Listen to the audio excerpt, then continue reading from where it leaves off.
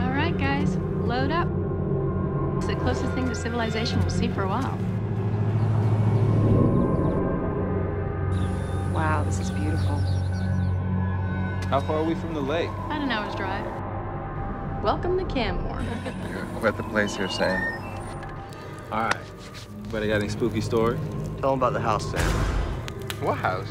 A long time ago, a boy who was about 16 or 17 slaughters his entire family. And if you go up there late at night, you can hear the whole thing take place all over again. Can you see anything? What's that?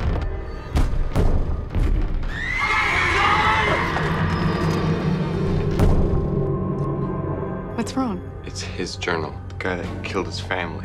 July 1st, 1976. What was that?